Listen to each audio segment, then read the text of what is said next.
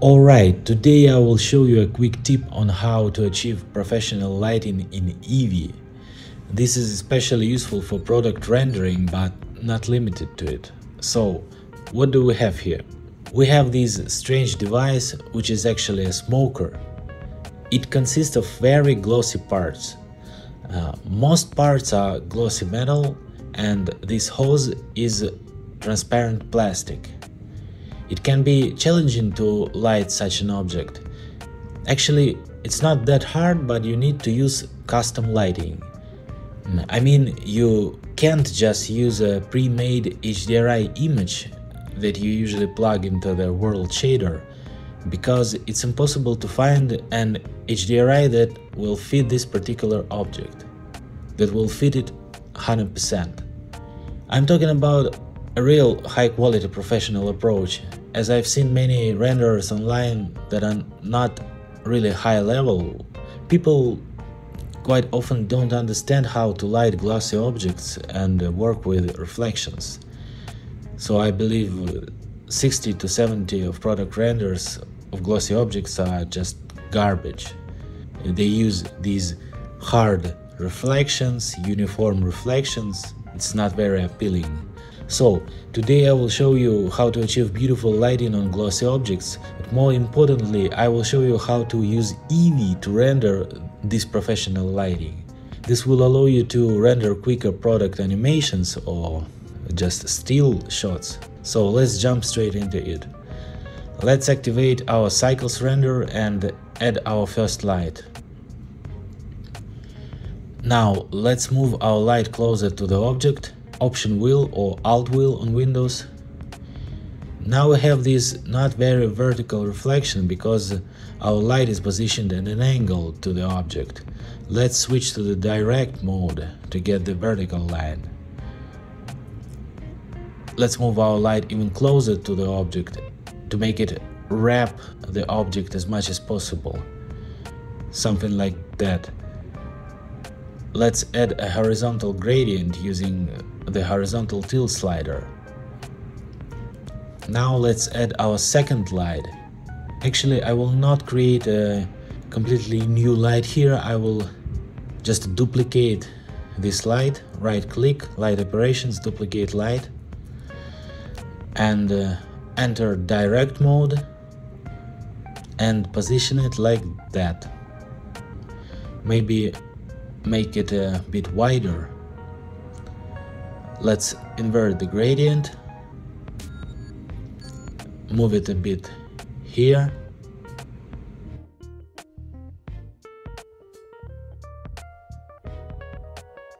Let's fill this dark spot with frontal light.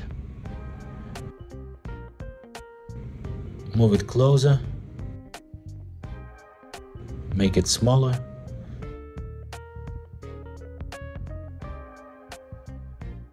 Let's add overall feathering and decrease the brightness.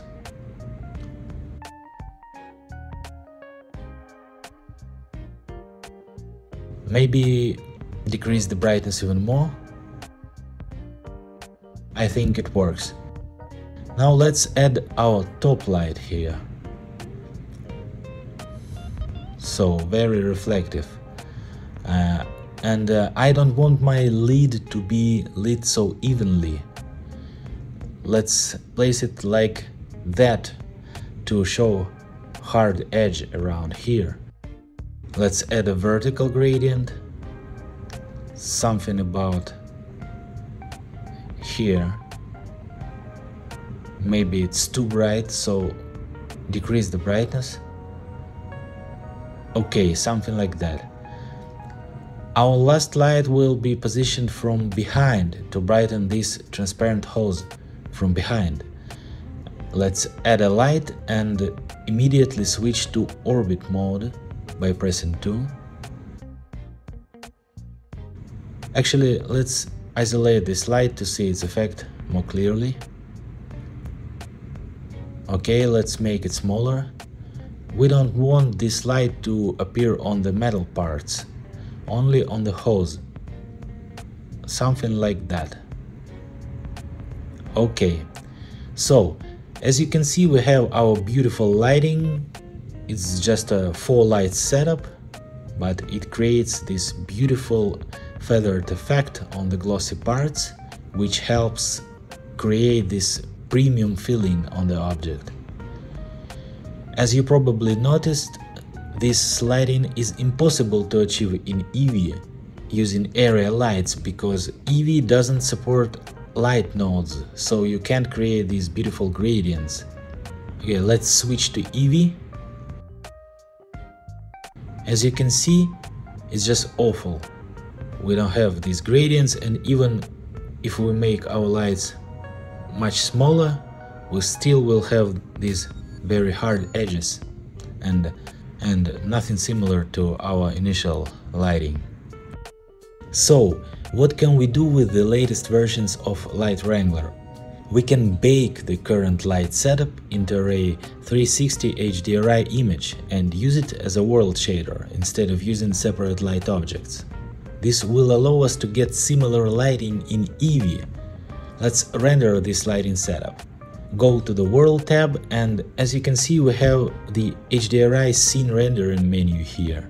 So we only need to choose the resolution, and I think 4K will be sufficient for this type of light.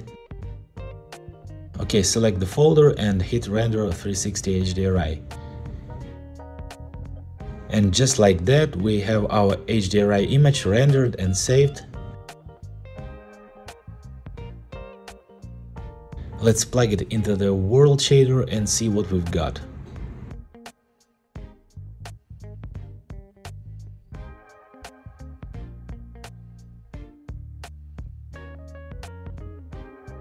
Okay, now let's disable our lights and switch to EEVEE.